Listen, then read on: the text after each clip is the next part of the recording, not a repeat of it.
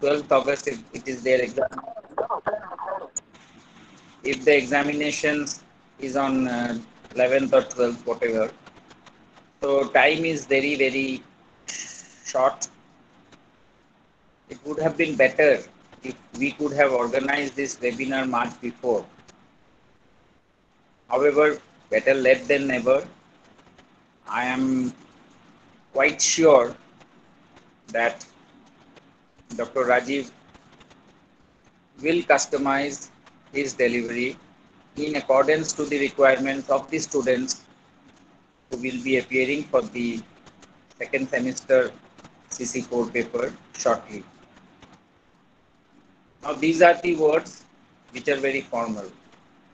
Let's be a bit informal. Welcome my young brother Rajib. আমাদের এই প্রয়াস is not a very formal webinar because we try to address the needs of the students, and when it is a delivery before the students, it cannot be something very much formal. আদরের সঙ্গে ওদের কাছে উপস্থাপনা করা, এটাই আমাদের লক্ষ্য।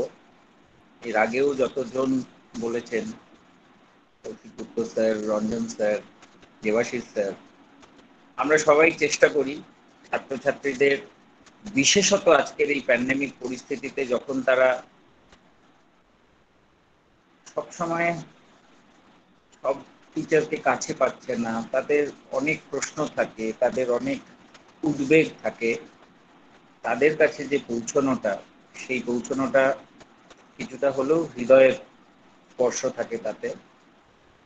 তাই এটা যে খুব একটা ফর্মাল webinar, সেরকম কিছু না।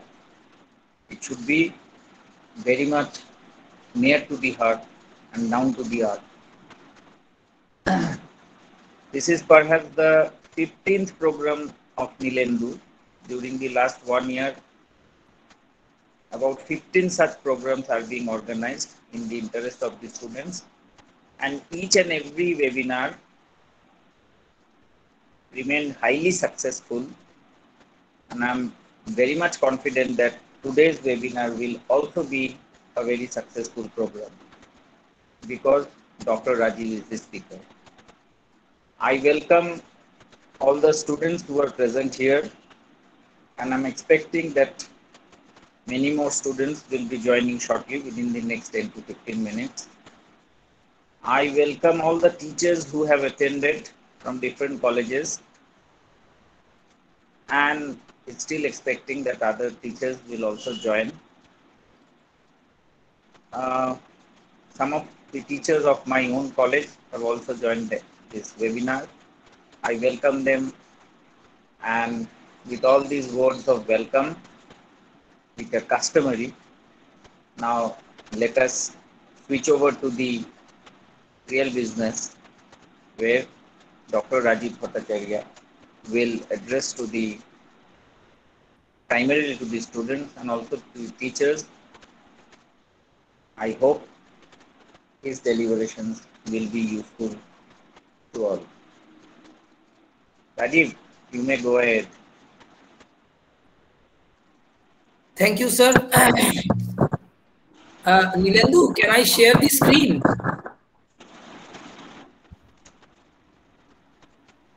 হ্যাঁ স্যার, হ্যালো। হ্যাঁ হ্যাঁ, শুনতে পাচ্ছি। স্ক্রিনটা দেখা যাচ্ছে কিনা একটু বলবেন। হ্যাঁ, আচ্ছা, ভিজিবল দেখা যাচ্ছে, দেখা যাচ্ছে। আচ্ছা, so respected principal Professor Tilok Chatterjee of BANKIM SARDAR College, teachers of the Department of Economics, other teachers from other colleges, students, and all other present in this webinar.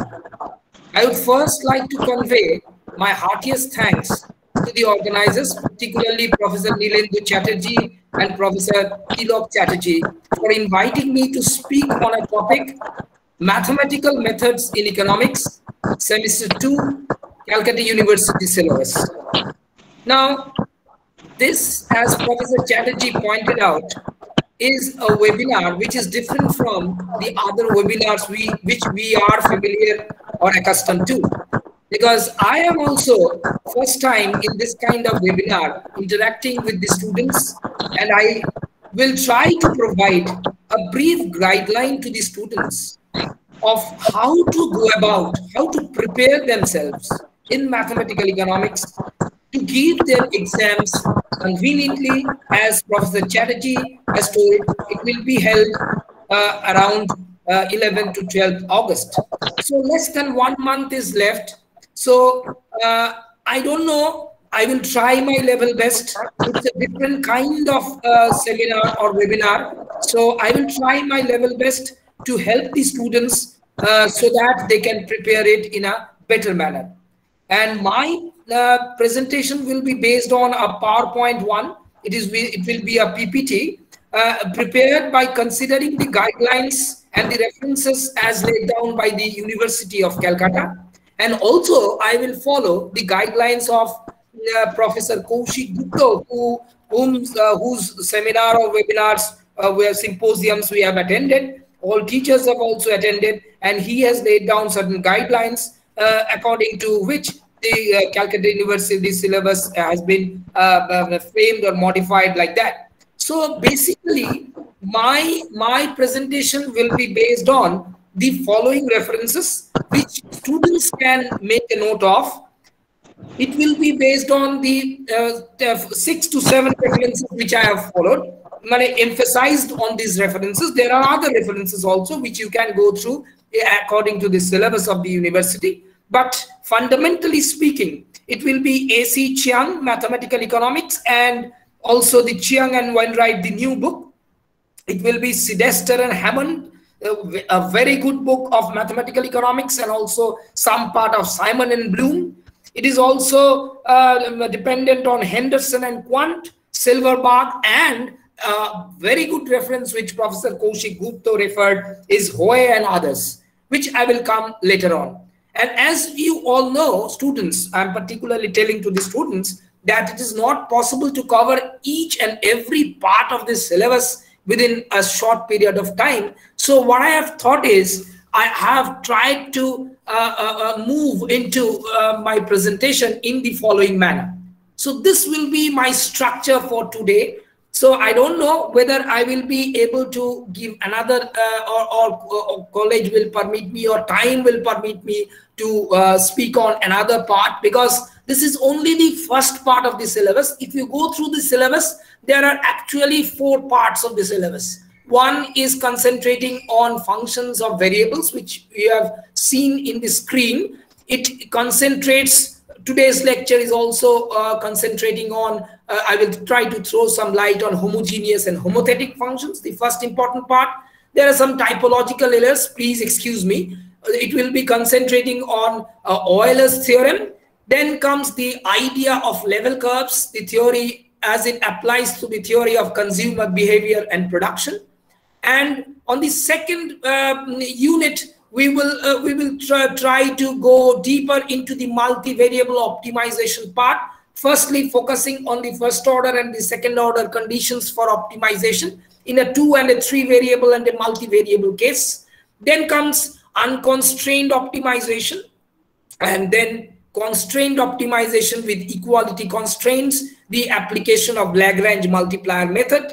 Then comes the maximum value function and the envelope theorem. Last but not the least in this line is the Kuhn-Tucker conditions, you know, the inequality conditions that we have in the syllabus. But the other things that we have in the syllabus, particularly I'm telling it to the students, you have also a part on linear programming. You have also some models and some applications of difference equation. You have also some models and applications of differential equation.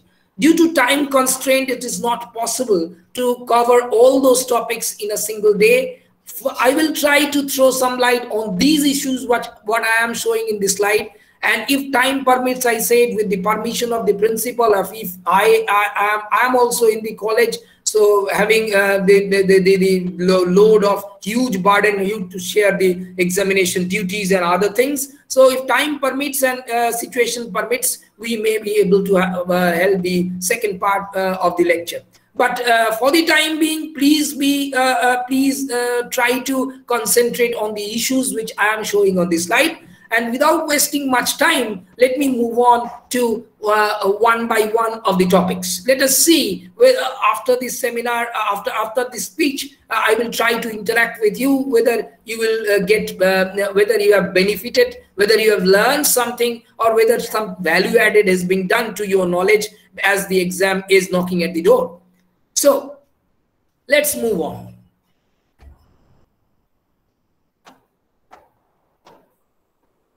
So the first area which needs some which is important and needs some focus is, what about homogeneous and homothetic functions?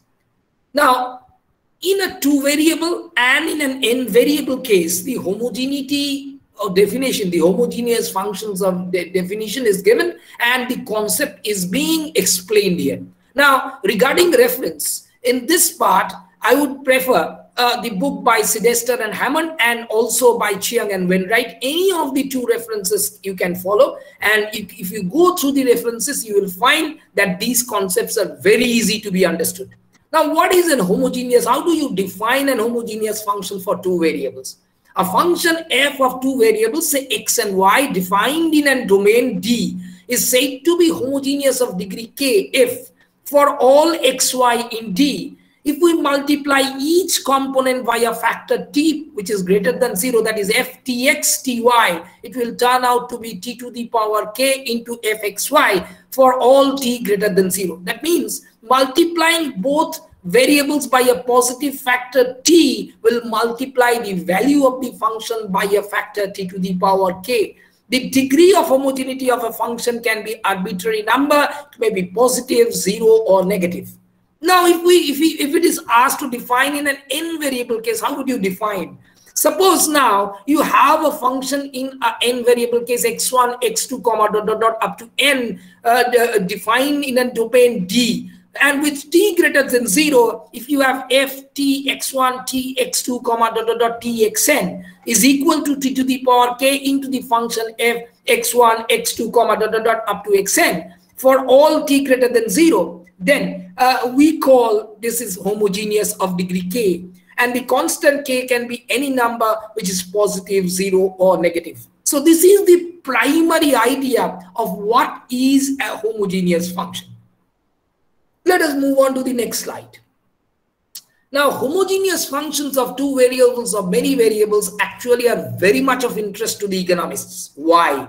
Because the first thing that they do is they satisfy the Euler's theorem of product exhaustion. Now, what about the Euler's theorem? Now, if fxy is homogeneous of degree k, we straightway we can write x into first derivative, first partial, that is f1 dash xy plus y into f2 dash xy is equal to k times xy. And it's very easy to prove if we totally differentiate the previous equation that we shown in the previous slide. It turns out to be as is shown in the slide, x into f1 into tx plus y into f2 dash into ty is equal to k times t to the power k into fxy. Now, putting t equal to 1, we can get the identity, and the Euler's theorem can be easily done. Now, this important property, some of the very general and important properties of a homogeneous function of degree k, there are three basic important properties, and this part you can see very well written in Sidester and Hammond. If you go through the chapter on homogeneous function, you will find that the three properties and the proofs very well and clearly done in the book. So what are the properties? Now, if a function fx is homogeneous of degree k, then the first partials, that is f1 xy and f2 xy, will be homogeneous of degree k minus 1. A very important property, and can be easily proved. And fxy, if it can be converted into par head or par capita form, it comes out to be x to the power k f 1 y comma y by x is equal to yk f xy comma 1 for all xy greater than 0. And also the second derivative part, that is x square into f double dash f11 xy plus 2 xy f12 xy plus y square into f22 xy is equal to k into k minus 1 f xy. For time constraint, I could not show you the proof. If you go through I am telling you the reference. If you go through the book by Sidester and Hammond, you can very well find this clearly and explicitly done in the book. Now, rather, I have taken an example. What is the example showing? If you are given a question like this, that you are given a function in the examination, say f xy is equal to 3x square y minus y cube, and you are asked to show that starting from the Euler's theorem and the three additional properties which I have just now stated, you are asked to prove all those three additional properties with the help of this specific function. So what you have to do, you are first to find the first partial derivatives with respect to x and with respect to y, as it is done. f1 dash xy is equal to 6y and f2 dash xy equal to 3x squared minus 3y squared, and multiplying each of the first partial derivatives by their corresponding values of x and y, you get 3 into f xy. That shows that the degree of homogeneity is 3. It confirms and it is homogeneous, and it satisfies the Euler's theorem. Now, if you go to the other parts as it is done, it's not possible to go and read out all those. It's done in the book and it's done in the slide. If you want to go through, it's also the polynomials. You can see the first that is first partials f1 dash and f2 dash are also homogeneous of degree 2. It's easily confirmed. So property 3 is already proved, and property 4 and 5 is done. You can easily put the values and confirm that all the 3 additional properties can be easily fulfilled. So you may not be given a question fxy, but you may be given a specific function like this or any other function like 3x square y, as I have shown, minus y cube. This example is also worked out in the Sidester and Hammond. If you go through the example, you can easily understand all those properties which I have just now pronounced.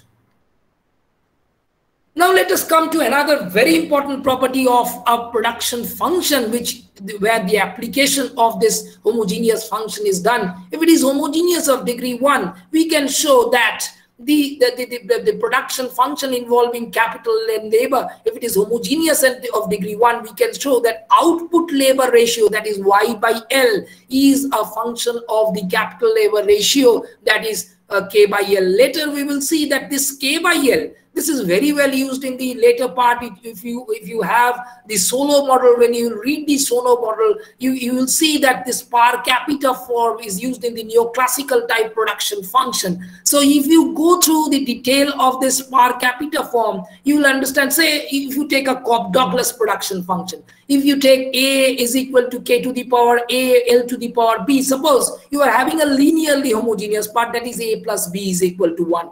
You see, it can be very well proved as the solution shows, as it is homogeneous of degree 1. Each component of capital F K L is multiplied by K into L, and it turns out to be L into F of small k. And when you put the values, it turns out to be F of small k is equal to A into small k times to the power A, and the small k is nothing but the capital labor ratio. So you can see the output per capita can be expressed very easily in the form of a capital labor ratio. So this is a very important property which follows from the homogeneity. So you can go through the book and you can see the various other properties of Cobb-Douglas production function, linearly homogeneous. There are many properties, and also the CES production function. There are many applications. Due to paucity of time, it's not possible to show all of them. Now, if you are asked, it's a simple question that let's take the previous example again. F xy equal to 3x square y minus y cube, and you are asked to show that, prove that the degree of homogeneity is 3. How to do? Just you multiply each of the component by a factor t, you see that it turns out to be t cube into xy. So suppose that means if t is equal to 2, that means all the inputs or all the components are doubled, it comes out that the function is multiplied by 8, that is 2 cubed, that is 8. So after doubling xy, the value of the function increases by a factor 8. So that shows how can you easily compute the degree of homogeneity of a function. Now let us prove it in a more formal way. How to prove the Euler's theorem for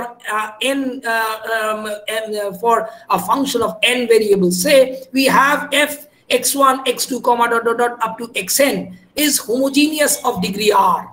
So you are asked to prove that the Euler's theorem says that del f into del x1 into x1, del f by del x1 into x1 plus del f by del x2 into x2 plus dot dot dot del f by del xn, that is each partial derivative with respect to the variable multiplied by that factor. If you go on taking the sum of all those, that turns out to be degree of homogeneity times the function. So you are asked to prove this. So how to prove? Now the proof is very simple. By the property of homogeneous function, we know that if you multiply each component by a factor t, that is f tx1, tx2, comma dot dot dot txn, that will turn out to be equal to t to the power r f tx1, x2, comma dot dot dot xn. That means this is an identity which holds for any value of x1, x2, comma dot dot dot xn, and also any value of t. So we differentiate both sides with respect to t. But remember, for the students, I am saying that f is a function of tx1, tx2, so it cannot be directly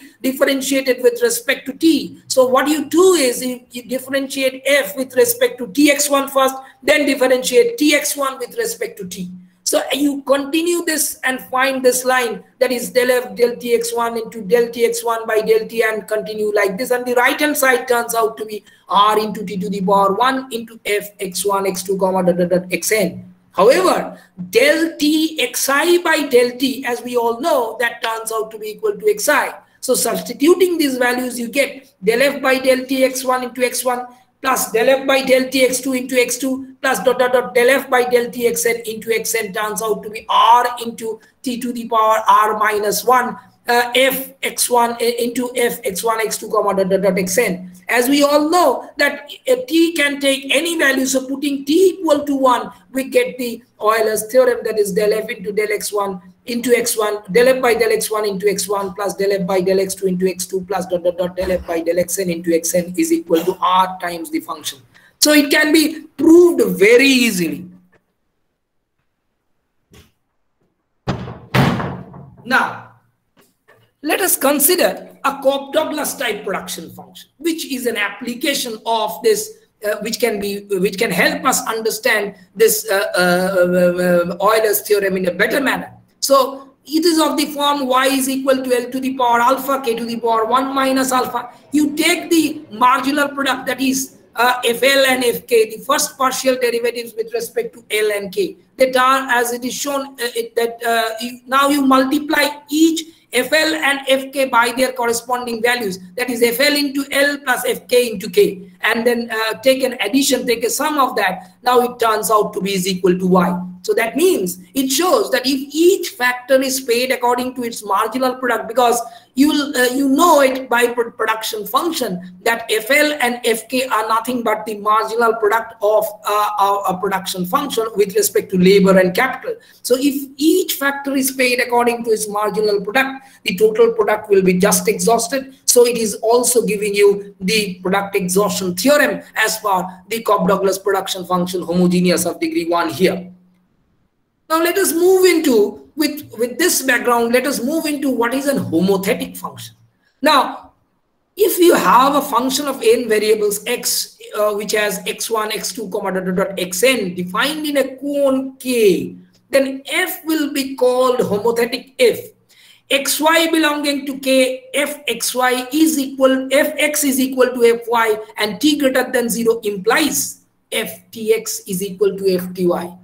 That means if suppose f is a consumer's utility function, then what does this equation convey? It means that if there is indifference between two commodity bundles X and Y, and if both are increased by a proportion T or both are shrunk by a proportion T, they will also remain indifferent. That means if the consumer is indifferent between 2 liters of soda or 3 liters of juice, he is also indifferent between 4 liters of soda and 6 liters of juice. That means all has to be magnified and all has to be shrunk by the same proportion. That means if you go through a straight line through the origin, the ratio remains constant. So the MRTSLK or MRS XY in case of consumer behavior, they remain constant in case of homothetic functions. Now this a very important property of a homothetic function in relation to homogeneous function is a homogeneous function f of any degree k is homothetic. But the converse is not true, I tell you.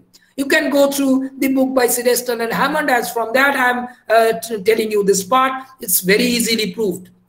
How to prove that?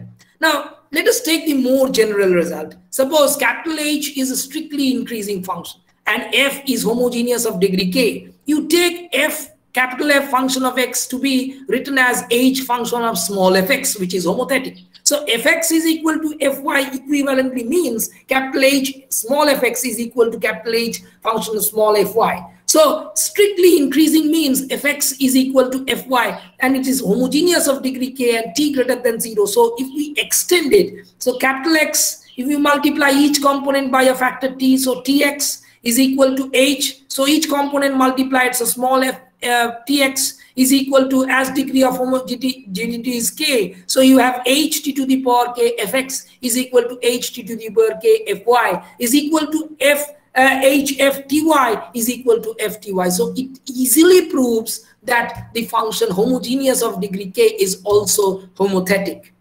Now, the more familiar form, which the exam related forms which we come across in the exam, the very questions which we come across in the exam, I have tried to take up some examples and calculate in my own. This is not done in the book. This is I have done through mathematical equation software, which we use normally for the research part. I have tried to take all the pains to write it there and present it to you, so that you get familiar with the, not only from the parts which are only given in the books solved, but also from those parts of the CU questions which you normally come across in the examination. This is a very familiar question which we have. Y, suppose you are given a production function, y is equal to alpha log x1 plus 1 minus alpha log x2, which is homothetic. You are asked to show that it is homothetic but not homogeneous of any degree. It can be very easily shown. See, you start from the production function y is equal to alpha log x1 plus 1 minus alpha log x2. You increase each of the component by a factor t. So you have y star to be turning out to be equal to y plus log t, which is not equal to t to the power y, t to the power r into y, not the form which you are supposed to have in a case of a homogeneous production function. So we can very easily from this connote that this production function is not homogeneous of any degree. Then what is our next task? You find the total differential of y. So you take, so it will be alpha by x1 into dx1 plus alpha 1 minus alpha by x2 into dx2. So you take the first partial, del y by del x1 and del y by del x2. You take the derivative, take the ratio of the two. That will give you the slope of the isoquant dx2 by dx1. And it turns out to be alpha by 1 minus alpha into x2 by x1. And you can see that the slope of the isoquant remains unaffected by changes in x1 and x2 by a factor t. Therefore, the slope of the isoquant remains constant along a ray through the origin. And so, as I have already explained to you, that this production function is homothetic. Let us move on to the next one. Let us come to the concept of the next part of subpart, what I have already shown you, that is the concept of a level curve. And for this, I will follow the reference with what Professor Kaushik Gupta has referred to us, a very good book by Hoy and others. If you have a PDF of that book, you can go through this part, it's very well written. Now, level curves, which basically means at a level, means fixed at a particular level, fixed at a particular value. That means if you have a function y, f function of x1, x2, the set of all pairs of x1, x2 that will generate some specific value of y, say y bar, is called a level set. And if in a two variable case, you can solve the equation explicitly for of x2 in terms of x1 for a fixed value of y, that turns out to be the equation of the level curve in x1, x2 space with assumed to be a fixed value of y. Now the derivative x2 by x1 is then the slope of the level curve. But there are certain problems in computing it in this manner. So the alternative method is the total differential approach. The advantage of this approach is it can help us solve very complicated problems and explicitly and very easily. So you start off with a function y is equal to f function of x1. You put the value a bar on the y because it is fixed at the level y bar, and take it on the all to the right hand side. So you have f x1 x2 minus y bar to be equal to 0. So put it in a function capital F x1 x2 and write it in the form f x1 x2 minus y bar. Take the total differential, that is df is equal to f1 dx1 plus f2 dx2 equal to 0 for fixed y. That means if you calculate dx2 by dx1 at y bar or dx2 by dx1 at dy is equal to 0, it turns out to be minus of f1 by f2. So the condition y is equal to y bar or dy equal to 0 is an explicit recognition of evaluating the derivative at dx2 by dx1 specifically along the level curve for a value of y which is fixed at y is equal to y bar, or in other words, the value is not changing. That means dy is equal to 0. So it is written that y is equal to y bar and dy equal to 0 with that derivative dx2 by dx1. Now let us move on to some examples of level curves. The very easy example which can be constructed is, say z equal to x square plus y square. We all know that this represents, if we represent it in a form of level curve, they represent circles, because x square plus y square equal to c, with c greater than 0, with the radius of the circle being root c. If we take various values of c, say 1, 2 as it is shown in the diagram, we get levels, same levels of radius giving you a circle. So if we consider only examples outside the economics, you can think of an example like a circle in a level curve. Now let us come to the most common and familiar examples of isoquants. Now isoquants, iso means same and quant is the short form of quantity, which tells you that along a particular level, along a particular isoquant, the level of output remains fixed. So all combinations of k and l that gives you a fixed level of output, say f function of k comma l with y is equal to y0 constant gives you a level curve. So you have a set of isoquants giving you as isoquant map as it is shown in the diagram, with if you fix the level at y equal to say c1, say c2, say c3, you get various levels of isoquants. Similarly, if you apply this theory to the theory of consumer behavior, you get a set of ICs, because at various levels, various combinations of the two goods that is capable of giving the same level of utility also gives us a level curve in the consumer behavior that gives us the indifference curve or the indifference map. Now let us take this example. I'm not going to discuss in detail. So if you are given a question like this, say take a general example, f x1 x2 is equal to very simple 2x1 plus 3x2, and you are asked to find the slope and draw the level curves. So how to do? You take a total differential and you find that dx2 by dx1 at dy equal to 0 is equal to minus 2 by 3. So it's a straight line because the slope is constant and negative. So you draw a slope, you draw a curve and take various values of y, y15, y25, y35, they will move parallelly. So this represents a level curve of y is equal to 2x1 plus 3x2 in this plane. Now let us move on to our second unit of the presentation. So let us, so I have completed in a very fast speed. I have tried to complete because I have many things to cover. I don't know whether time will permit me to cover all those, and due to the bad weather, I'm trying to cover up. Let's see whether I can help the students. So that's why I'm trying to cover things in a little bit faster manner. So let us come to what is optimization. We all know optimization is basically meaning the maximization or minimization of a function over a given set. Now, there are two kinds of optimization. One is unconstrained and another is constrained. Now, if we focus on unconstrained optimization, that is, say, twice differential. You take a function which is twice differentiable, and this unconstrained maximization problem tells you that you can, it's any point in R to the power n is allowed to be a possible solution.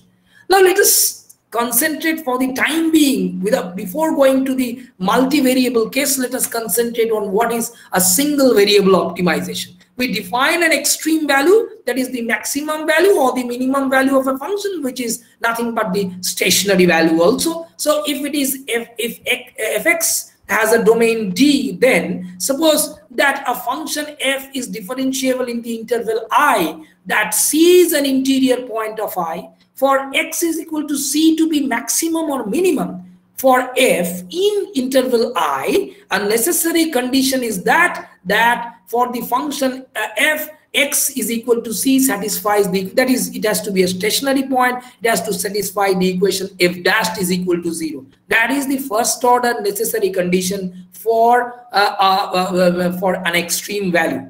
So if we want to test the maximum or the minimum considering the first order necessary condition, what you have to do is, if f dashed x greater than 0 for x less than equal to C, and f dashed x less than equal to 0 for x greater than C, then x is considered to be maximum point. If f dashed x less than 0 for x less than equal to C, and f dashed x greater than equal to 0 for x greater than equal to C, we have C to be the minimum point. That can be easily checked by the first derivative condition test for maximum and minimum. Now let us come to what is there in this syllabus. You have a function of two variable case, and you can see it's very well written that you can go through the chapter from Chiang or Chiang and Wainwright. That will help you to do understand the things much better. Now let us take a function z equal to f function of x comma y. What is the first order condition? The simple first order condition is dz equal to 0 for arbitrary values of dx and dy, not both 0. So dz is nothing but fx dx plus fy dy. So the first order condition turns out to be fx is equal to fy equal to 0. That is del z by del x equal to del z by del y equal to 0. Now what is the second order condition? The second order condition for maximum is d2z less than equal to 0, and for minimum d2z greater than, if you convert it into fx and second derivative condition with respect to x, it turns out to be f double dash less than 0, fxx less than 0, fyy less than 0, and fxx into fyy greater than fxy square, because you know from the Young's law fxy is just equal to fyx. So in case of minimum, you have fxx greater than 0, fyy greater than 0, and fxx into fyy greater than fxy square. And in this table, which is given below, you have the same thing written here. So in case of maximum and minimum, the first order conditions are same, but the second order conditions differ slightly, because that fxx and fyy both are negative in case of maximum, and in case of minimum they are both positive, but fxx into fyy greater than fxy square is the same in case of both maximum and minimum. Let us move on to the next one. Now, if you have an objective function with more than two variables, say z is equal to f x1, x2, comma x3. So what is the first order condition? Same, dz equal to 0. So dz equal to f1 dx1 plus f2 dx2 plus f3 dx3. That means f1 is equal to f2 equal to f3 equal to 0. So what is the second order condition? Now the second order condition will be having a little bit slight change. We will have something called the symmetric Hessian determinant. It is of the form that it has 3 rows, 3 columns, and the second derivatives, that is f11, f12, f13 in the first row, f21, f22, f23 in the second row, f31, f32, and f33 in the third row. So if we take the successive principal minors, that is H1, it is F11, H2 is F11, F12, F21, F22, and H3 is nothing but H. So for maximum, the condition is H less than H1 less than 0, H2 greater than 0, H3 less than 0. And for minimum, you have H1 greater than 0, H2 greater than 0, H3 greater than 0. And if you take a very simple example, it will be better for you to understand. So let us take Z is equal to 2x, say any example. So I have taken an example, 2x1 square plus x1 x2 plus 4x2 square plus x1 x3 plus x3 square plus 2. Now, as you can see, the first derivative turns out to be first derivative, second derivative, and that means f1, f2, and f3, setting all those equal to 0. The first order condition turns out to be x1 bar equal to x2 bar equal to x3 bar equal to 0. So it has a stationary value at z equal to 2. But whether the stationary value is maximum or minimum, that you have to check. For that, you take the second partial derivatives, that is f11, f12, dot dot dot, f33, all those, put those in the Hessian determinant, find it the value. You see, you check that H1 is equal to 4, H2 is equal to 31, H3 is equal to 54. You see, all are positive. That means Z is equal to 2 is minimum. Because the condition already, as you can see in the screen, is all the successive principal minus has to be positive in case of minimum. So here it attains Z equal to 2 is minimum. Now let us come to, with application of this, we can have a little bit concept of concavity and convexity. It's easy to understand if you draw diagrams, and this is the book by Chiang and Wainwright. If you go through the book, you will understand it easily. Set let U is equal to U1, U2, and V is equal to V1, V2 with two distinct ordered pairs, two vectors in the domain Z equal to F x1, x2. So the values of Z values, the height of the surface, you can see the height of the surface corresponding to values now will be Fu is equal to Fu1, U2. You can see Fv is equal to V1, V2.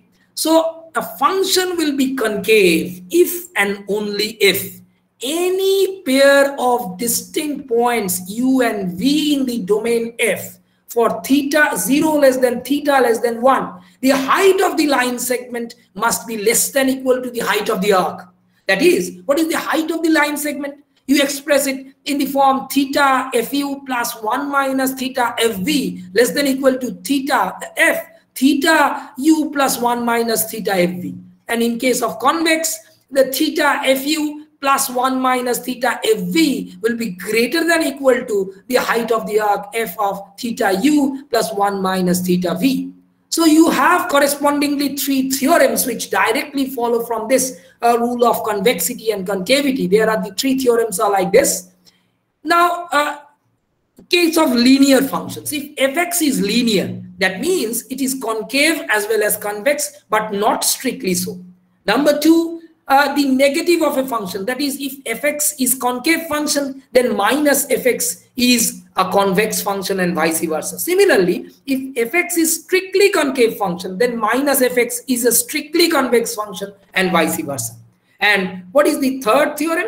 Sum of functions, that is, if fx and gx are concave or say convex function, then fx and gx, fx plus gx, that is the sum of the two, will be concave or convex function. If fx and gx are both concave or convex, in addition, either one of them are one or both of them are strictly concave or strictly convex, then fx plus gx is strictly concave or strictly convex. Okay, so now the same thing, I'm not going to repeat, the same thing is done in Sidester-Hammond, but in a different notation, with a different notation.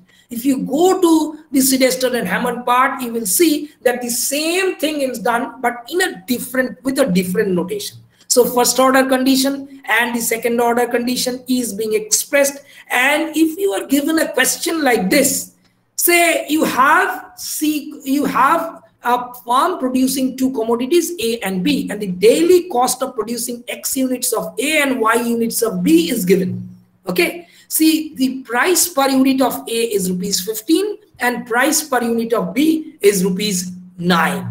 So if you are asked to find the optimum values of X and Y that maximizes the profit of the firm, so what we will do, you put it into the profit function. You know, profit is the difference between revenue and cost.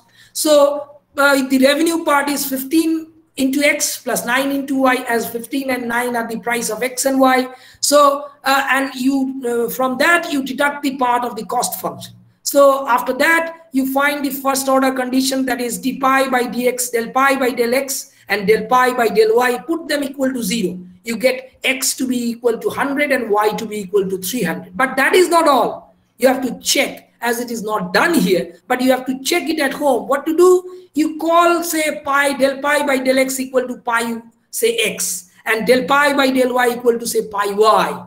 And then you also find pi xx, pi xy, and pi yy. And you try to satisfy the condition that pi xx into pi yy greater than equal to pi xy square. That is the other second order condition that you need. And also that del pi by del x, pi xx and pi xy to be less than 0. So if you get those conditions, you will see that you have satisfied the second order conditions for maximum also. So that means the profit is maximum, not minimum. That can be checked only by if you calculate it from the second order condition.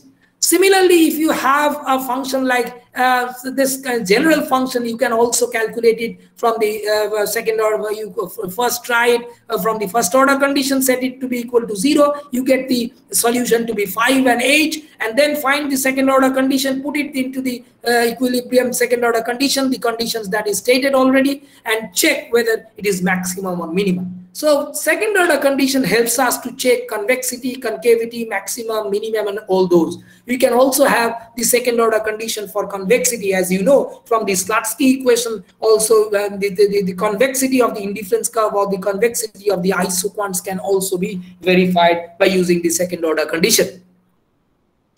Now this is a part related to the unconstrained maximization. As I have already told you, I will say some few words about the unconstrained. So profit, if you are given a revenue function and a cost function like this, and you are asked to find the profit and the output, equilibrium output, how to find? So you put the revenue and the cost function, set the first order condition, that is d pi by dq equal to 0. You have a quadratic function, so you have two roots. Q is equal to 3 and 36.5, and you check from the second order condition d2 pi by dq square, with q equal to 3 it turns out to be greater than 0, and q less than 3 it turns out to be less than 0. That means the second order condition is satisfied when q equal to 36.5. That means putting 36.5, you get the maximum profit to be given as here.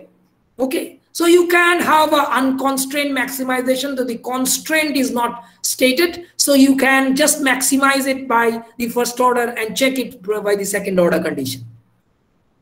A very familiar example in relation to this is, suppose you are given a cost function AQ plus BQ square plus CQ plus D. So the question is, you can find this example in Archibald and Lipsey. I told you there are different books. I forgot to mention this one in the very beginning. It's a very good book where you have an example. What sign restrictions on ABCD can make it a cubic function? So you have first, you have to calculate MC. MC has to be positive. Now MC is 3AQ square plus 2BQ plus C, and for MC to be having a relative minimum above the origin, you set dq of MC to be equal to 0. You find the output level Q star to be minus of B by 3A. Now already you know from the first condition that MC has to be positive, you need the coefficient of Q square term A, that is A has to be positive. Now if A has to be positive, now in Q star you have minus B by 3A. Now Q star, in order to have Q star to be positive, A is positive, 3 is positive, so B has to be negative. So B has to be negative, otherwise Q star will become negative. So now after finding those, you put the value in the MC minimum, you see that it turns out to be 3AC minus B square by 3a. So if it has to be if this has to be positive, you need b square less than equal to 3ac. That gives you c greater than 0. And d is the fixed cost. And if considering d as the fixed cost, you get the condition a, c, d to be all positive and b less than 0, and also the condition b square less than 3ac. So these are some of the applications which you can go through the book to find the derivative of the first order and the second order conditions. Now coming to optimization with equality constraint. A very important part of the syllabus is the application of what is known as the Lagrange multiplier method, as you all must be knowing that if you have a utility function, say u equal to x1, x2 plus 2x1 subject to a budget constraint, say 4x1 plus 2x2 equal to 60, you put it in the Lagrange objective function, that is, which incorporates both the objective function as well as the constraint, and you set the first order condition partial derivatives with respect to x1, x2 and lambda to be equal to 0. And after finding those, you can find the value, optimum values of x1, x2 from those conditions. Similarly, you have, if you are given a function like z equal to xy and a constraint f x plus y equal to 6, from the first order conditions, you can find the values of x, y and lambda, and stationary values can be easily tested from the second order condition, whether it is maximum or minimum. So if you have a condition like a utility maximization general case uxy, which is plus lambda into b is the amount of money income, minus x into px plus y into py, which is the budget constraint written in the bracket. So in the case of Lagrange multiplier, you set the first order partial derivatives zx, zy and z lambda to be equal to 0. The second, that gives you ux by uy is equal to px by py is equal to lambda. So in case of second order condition, what you do is you go by the bordered Hessian determinant, and for sufficient condition, for relative maximum, you need h to be greater than equal to 0, and for minimum, you need h to be less than equal to 0. You can see also the convexity condition can be written in the form as 2px py into uxy minus p square into py square into uxx minus px square into uyy greater than 0. So now let us come to a concept called quasi-concavity and quasi-convexity. Now what is quasi or quasi-convexity or concavity? A function f is quasi-concave if for any two distinct pairs u and v in the domain f for 0 less than theta less than 1, fv greater than equal to fu implies f of theta u plus 1 minus theta v greater than equal to fu. And in case of quasi-convex, if fv greater than equal to fu, you have f of theta u plus 1 of 1 minus theta fv to be less than equal to fv. So in this case also there are three theorems. The negative of a function, that is, if fx is quasi-concave, you have minus fx to be strictly quasi-convex. Sorry, it's not strictly quasi-convex. Theorem 2, concavity and convexity versus. So any concave function is quasi-concave, but the converse is not true. Any strictly concave function is strictly quasi-concave, but the converse is not true. Similarly, we can state the same conditions in terms of quasi-convexity. And in case of linear functions, if fx is a linear function, then it is quasi-concave as well as quasi-convex. Now let us come to what is the maximum value function or the envelope theorem. Now, the maximum value function is nothing but the objective functions where the choice variable have been assigned the optimal values. So after optimizing a particular, say, through the Lagrange multiplier, you find x1 star, x2 star, and putting it into the utility function, what you have is nothing but the maximum value function. So maximum value functions are also known as indirect objective function. Now, what is the envelope theorem for unconstrained optimization? Say you have a function u is equal to f function of x, y, and a parameter phi. So if you the first order condition is fx is equal to fy equal to 0. From that you solve it, you find the optimal values of x star and y star, which will be a function of phi. X star is a function of phi and y star is a function of phi. Now you put the value into the original utility function. You have v of phi to be function of f function of x of phi, y of phi, and also phi. So all are represented in the functions of phi. So the v phi is nothing but the maximum value function or the indirect objective of function, because the optimum values of x star and y star are being put in the function. Similarly, if you have a profit function like this, you can take the first order condition, that is pi L and pi K, and from that you find setting those equal to 0, you can find L star and K star, and L star and K star can be represented as functions of the W, R, and P. And if you put those in the profit function, profit can also be represented as a function of W, R, and P. So profit function is nothing but the indirect objective function here. So in case of unconstrained optimization, we have a thing like this. Now let us come to what is the envelope theorem for constrained optimization. You have an additional constraint g, x, y, phi that is equal to 0.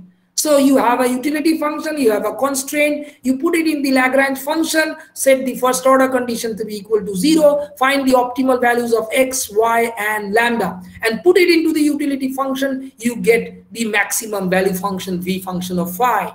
Now the application of, now from this you can, we are asked to interpret what is the Lagrange multiplier. You see that L lambda, the Lagrange multiplier, is nothing but fx by gx is equal to fy by gy. That is the ratio of the that gives us the condition that the slope of the level curve, that is the indifference curve, fx by fy, is nothing but the slope of the constraint, that is gx by gy at the optimum. Now, what is the duality and the envelope for the envelope theorem? If you have a primal problem like maximizing utility subject to the budget constraint, you set a Lagrange objective function z u xy plus lambda b minus px into x and set the first order condition to be equal to 0. The bundles that you are going to, the optimum values of x, y, and lambda, put m over the top, because xm, ym actually denotes your ordinary demand bundle, your ordinary demand function, or your Marshallian demand function. So maximum the value of xm and ym, which are Marshallian demand bundles, when you put it into the utility function, you get the indirect utility function, that is u star, or you can convert it into v, which is a function of px, py, and b. Now, in case of the other, just the opposite problem you have in the dual one, you have your problem is now to minimize your expenditure subject to the utility constraint. So you form a Lagrange and again set the partial derivatives for first order condition to be equal to 0, and the bundles, now you derive x, y, and mu, the new Lagrange multiplier, the values on the subscript is written h. H stands for the Hickshian demand function. You know, Hickshian demand is nothing but the compensated demand function. So if you are minimizing expenditure subject to the utility constraint, you have, when you put those values in the px, py, px into x plus py into y, you get what is known as the expenditure function. So indirect utility function in case of primal problem, and the expenditure function in case of the dual problem.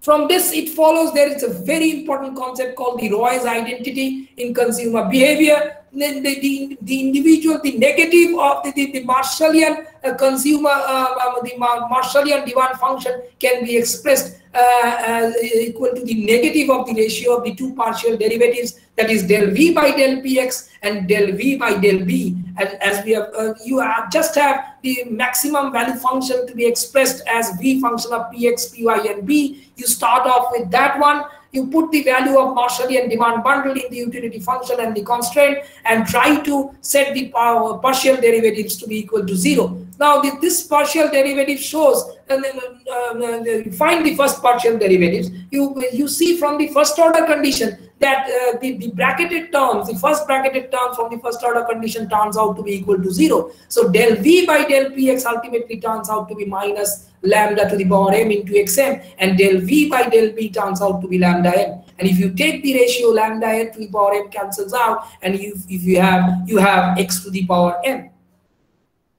Also, you have a Shepherd lemma case where you have the elaboration of the dual problem, and you try to find the Hickshian demand bundle, and mu h, you put it in the expenditure function. You try to take the first partial derivative of E with respect to Px, Py, and U star, you find that they turns out to be equal to Xh, Yh, and mu h. These three partial derivatives are called together called the Shepherd's lemma in the consumer behavior theory. Now, last but not the least, it's not possible to go on giving a lecture because get tired at the end of giving lecture for so many long time. So I have to end somewhere. So let us end with this. I told you that I will tell you something about the Kuhn-Tucker conditions, and that is very, very well written in Chiang and Wainwright. And also I will refer to you a book by which some students find it a little bit difficult. It's very well written in Henderson and Quant. If one can go through the examples and the derivations of Henderson and Quant, it may help them to understand it better. So you know that in a classical optimization problem, there is no explicit restriction on the sign of the choice variables, and no inequality constraints are there.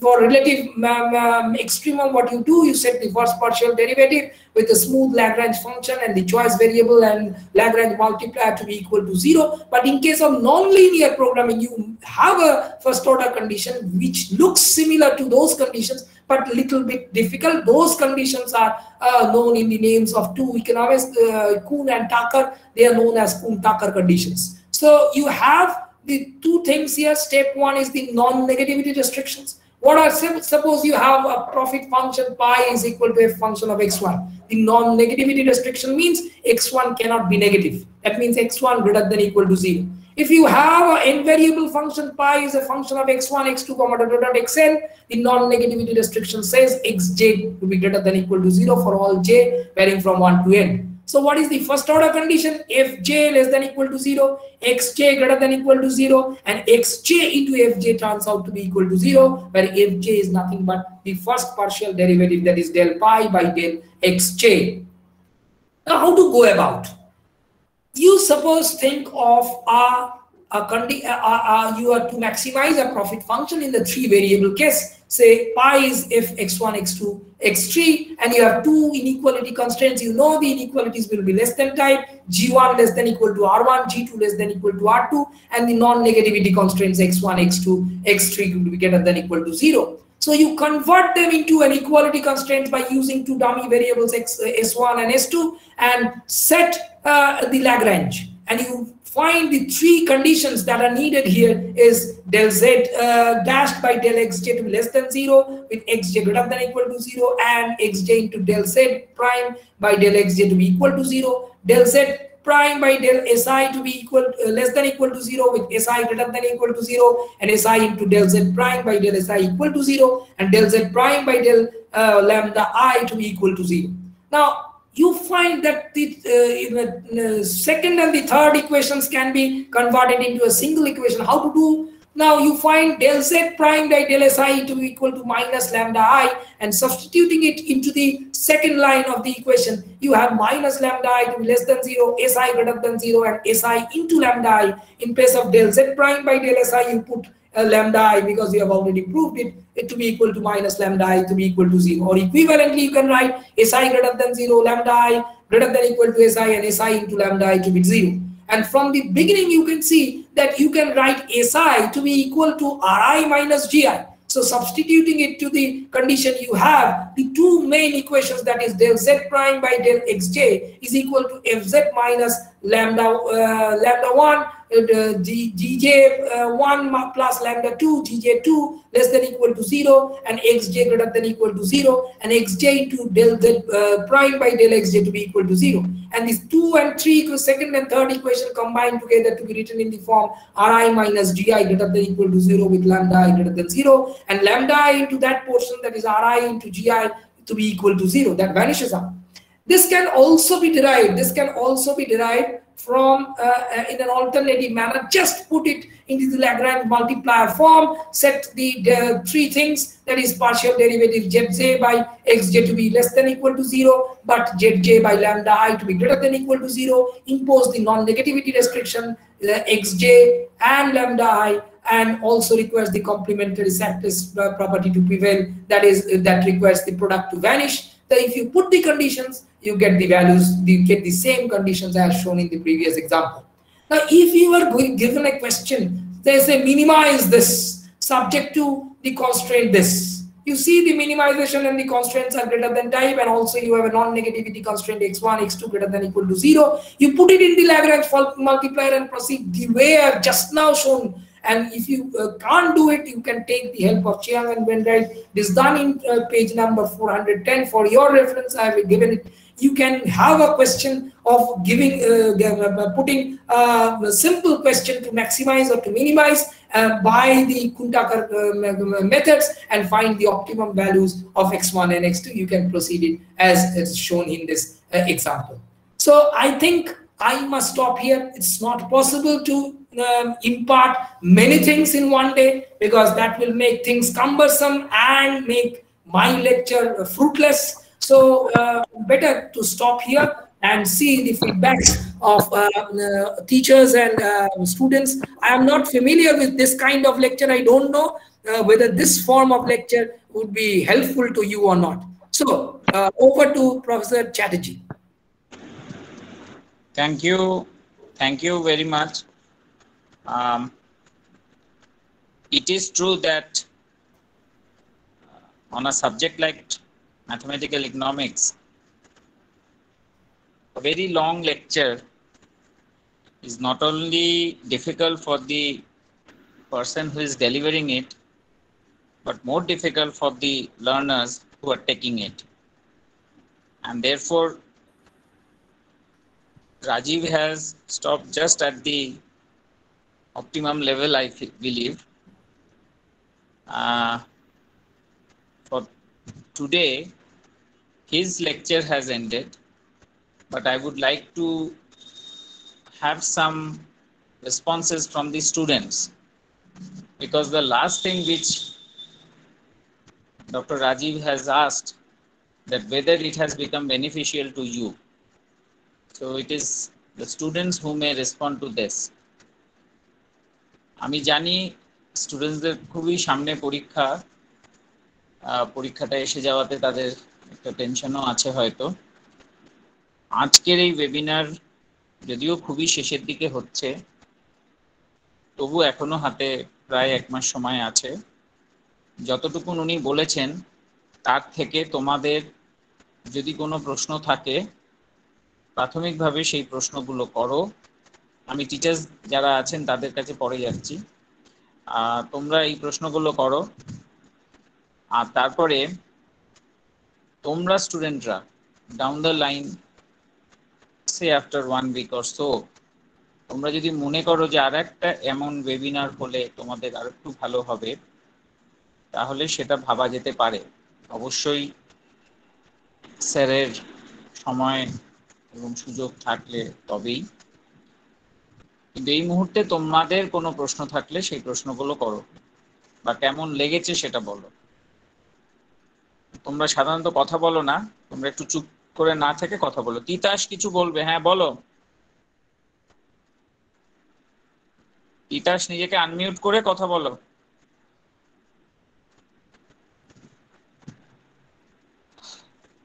Titas,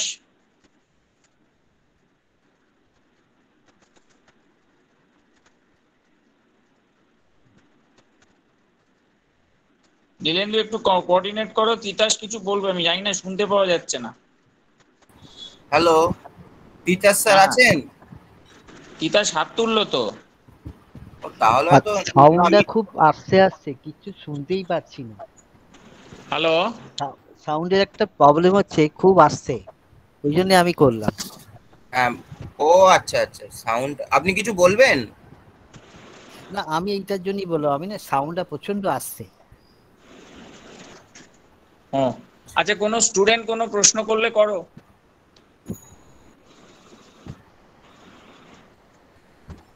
Sadia কিছু বলতে চাও?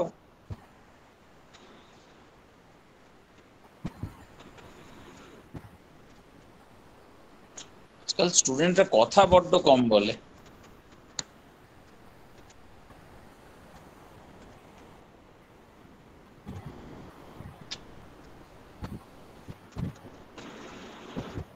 দেখছি অনেকেই আছে। সৌম্যজিৎ কিছু বলবে?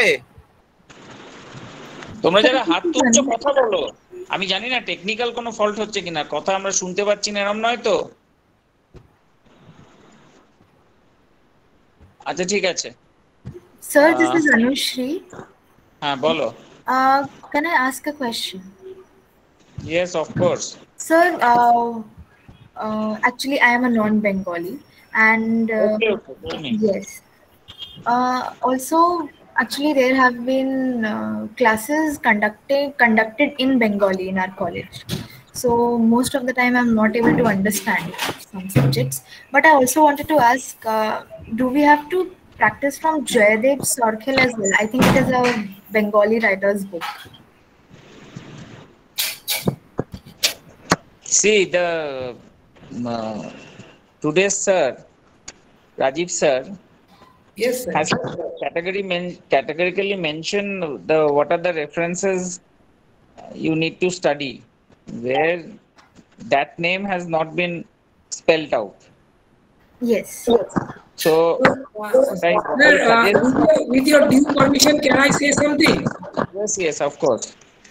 See, Anushri, there is, see, in my total presentation, I have not spoken a single word in Bengali, firstly, because it is a formal presentation. And see, absolutely, sir. You can see there are two things. What I want to stress is, because mostly students are actually, I must not say misguided, but they are not guided properly, I must say, because already references are spelled out in clearly, explicitly in the syllabus of the University of Calcutta.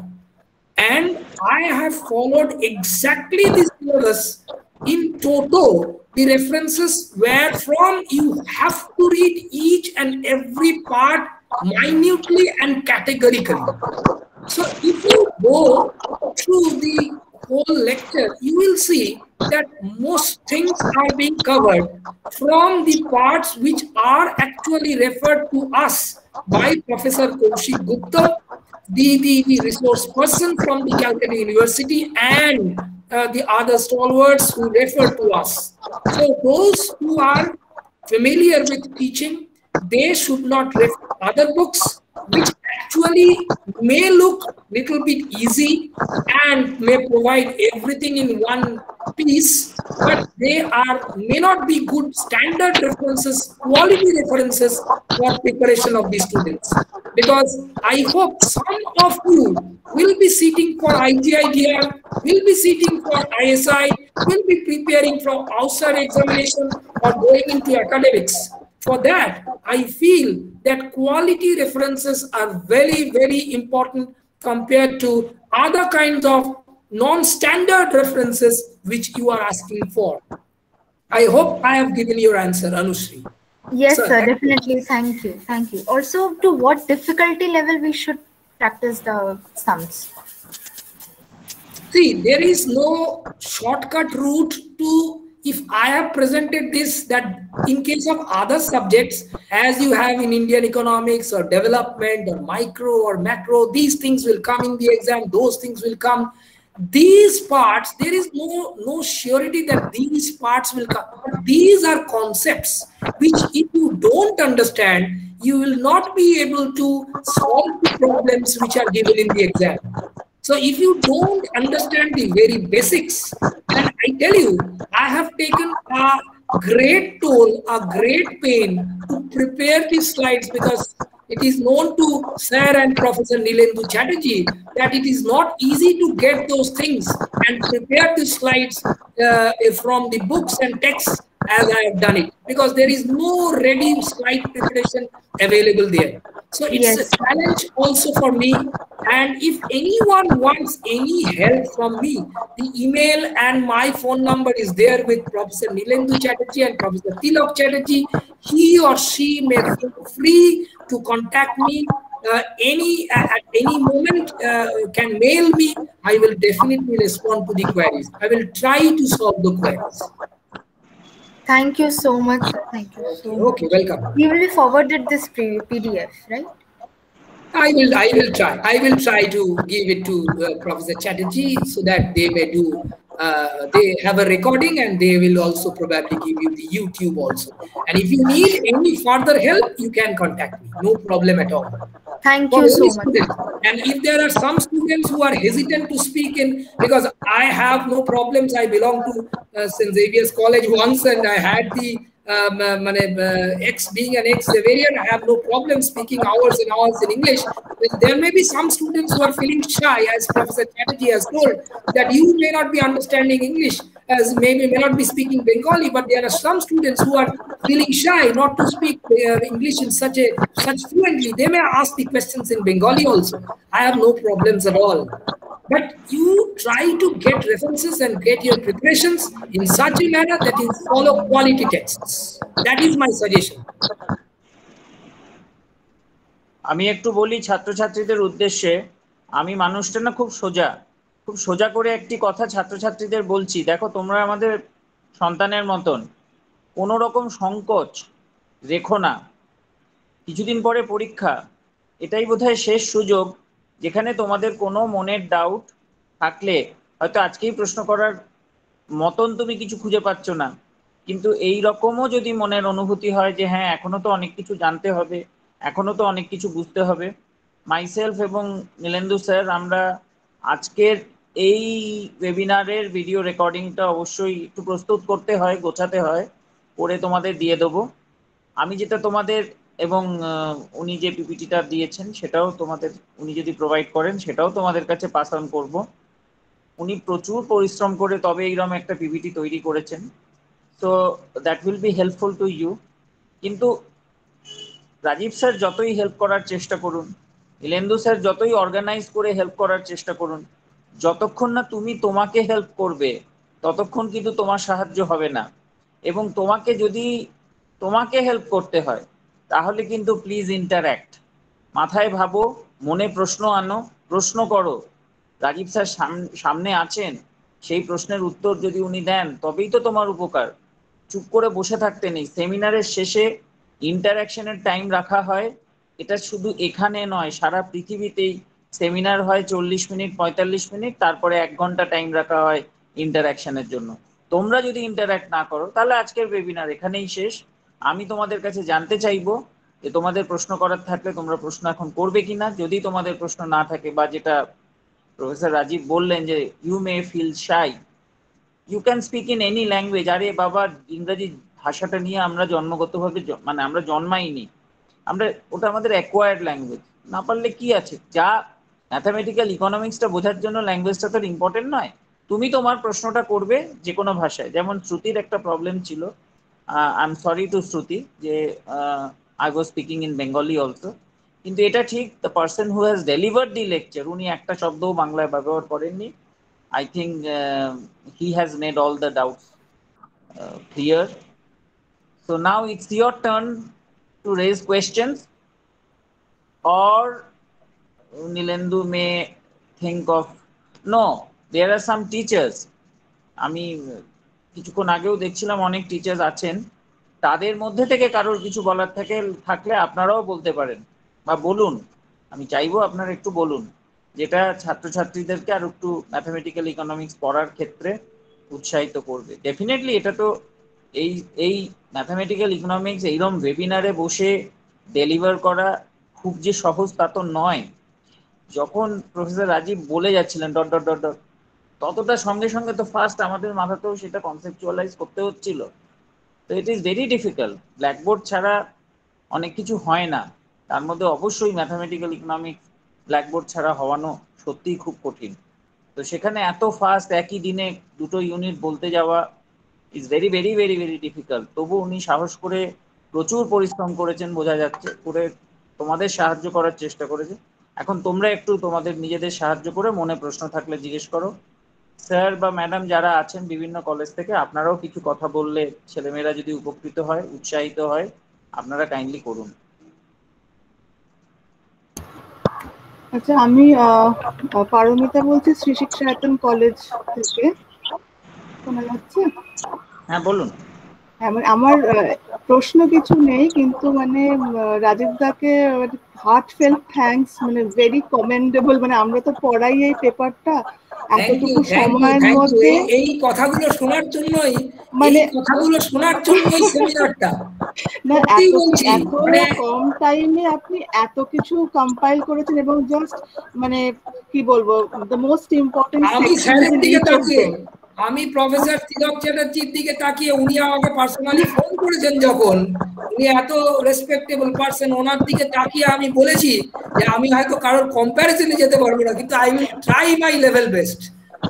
And you have done a very very commendable job, Rajib da. মানে আর একটা মনে হচ্ছে যে যেহেতু স্টুডেন্টরা এখন almost মানে towards the verge of the examination, কিছু কিছু তো ওরা পড়েছে। মানে এই জিনিসটা একটা হয় না যে পরীক্ষার আগে একটা রিভিশন করা, সেরম টাইপের হলো আর সেরম টাইপের হলো। মানে সেখানে ছোট ছোট ডাউটস গুলো ক্লিয়ার হয়ে যায়। আমিও অপেক্ষা করছিলাম যদি স্টুডেন্টরা কেউ কিছু বলে, কারণ আমি প্রথম থেকে মানে যেই মুহূর্তে আপনি মানে কি বলবো, মানে একটা একটা করে টপিক এগিয়ে যাচ্ছেন, মানে মনে হচ্ছিল যে মানে সবকিছু মাথার মধ্যে একটা হয় না, ঠিক এক্সাম টাইমে হয়তো এটা is a very good session. মানে আমি স্টুডেন্ট হলে আমার সুবিধাই হতো খুব আর কি, মনে হচ্ছে। মানে সেই জন্য অনেক অনেক থ্যাংক ইউ আপনাকে।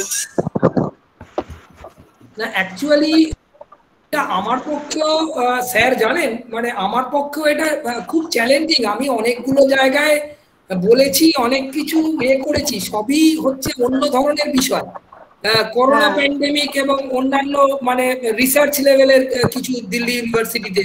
কিন্তু regarding university syllabus of Calcutta university, এইরকম ম্যাথমেটিক্যাল ইকোনমিক্স, এটা আমিও এই নীলেন্দু চ্যাটার্জি বলার পর আমি রিয়েলি এটাকে চ্যালেঞ্জ হিসেবে নিয়েছিলাম। Let us see whether I can do it।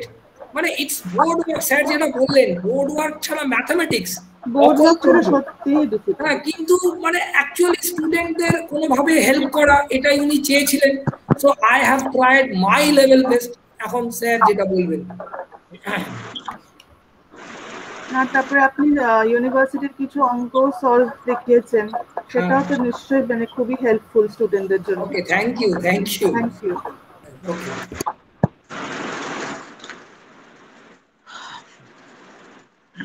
After a very good innings being played in front of the huge capacity crowd, আর আমার আর নতুন করে কি বলার আছে। আমি আশা করব আগামী দিনেও আসলে আমি আজকের যিনি রিসোর্স পার্সন বা আজকের যিনি স্যার, তাকেই বলছি, এই ধরনের এফার্ট আমরা প্যান্ডেমিকের আগের থেকেই শুরু করেছিলাম। তখন ফিজিক্যালি হয়েছিল যাদবপুর ইউনিভার্সিটিতে একটা বড় অডিটোরিয়াম নিয়ে, সেখানেও প্রায় 145 জন 170 জন মতন অ্যাটেন্ড করেছিলেন, কিছু টিচারও অ্যাটেন্ড করেছিলেন। তো সেখানে আমার মনে আছে কৌশিকগুপ্ত স্যার যখনই প্রয়োজন হচ্ছিল বোর্ডে চলে যাচ্ছিলেন, রঞ্জন স্যারের যখনই প্রয়োজন হচ্ছিল বোর্ডে চলে যাচ্ছিলেন। তো এখানে তো সেই সুযোগটা হচ্ছে না, সেই জন্যই মনে হয় যে এটা খুবই ডিফিকাল্ট টাস্ক। কিন্তু স্টিল পরিশ্রমটা বোঝা গিয়েছে যে এতটা মেটিকুলাস ভাবে পাওয়ার পয়েন্টে সমস্ত সাজিয়ে আনা। আমরাও তো কোনো না কোনো পর্যায়ে উই অলসো, মানে আজ আমি হয়তো প্রিন্সিপাল, কিন্তু একদিনে তো আর প্রিন্সিপাল হয়নি, টিচার তো ছিলামই। ফলে একটা পাওয়ার পয়েন্ট প্রেজেন্টেশন করে প্রেজেন্ট করা, কিন্তু যেখানে ফিজিক্যালি প্রেজেন্ট সেখানে পাওয়ার পয়েন্ট প্রেজেন্টেশনটা না মাচ ইজিয়ার। এখানে নিজের প্রেজেন্টেশন নিজে দেখে নিজে বলছি, কারোর রেসপন্স বুঝতে পারছি না, সেখানে খুবই ডিফিকাল্ট। মানে নির্বাক চলচ্চিত্র একরকম হয়, কিন্তু নির্বাক শ্রোতা আসে পারফর্ম করা is really very difficult. But still এই 1.5 ঘন্টা ধরে ছেলেমেয়েরা, প্রায় 60 জন মতন ছেলেমেয়ে কনস্ট্যান্টলি শুনেছেন, টিচাররাও অনেকে ছিলেন। আমি জানি না নীলাভ এখানে প্রেজেন্ট আছে? না, নীলাভ লেফট করেছে। আচ্ছা, নীলাভ লেফট করেছে। আমি আমি নাম দেখে অন্তত সবাইকে চিনতে পারছি না। যদি কোনো টিচারের কিছু বলার থাকে আপনারা বলুন, আর তা না হলে Nilendu, you may and the programme. R Rajib, many many thanks to you. এত অল্প সময়ের মধ্যে you have responded to our call. এই প্রথমবার ধরলাম, এরপরেও আর ছাড়বো না, আরো ধরবো। ঠিক আছে, ঠিক আছে, না না ঠিক আছে, এরকম ভাবে বলবেন না, চেষ্টা করবো নিশ্চয়ই। নীলেন্দু, এবার তুমি এন্ড আপ করতে পারো। আর কেউ কিছু বলবেন? অনেক টিচার আছে। হ্যাঁ, টিচাররা বললে তো ভালো হয়, খুবই ভালো হয়।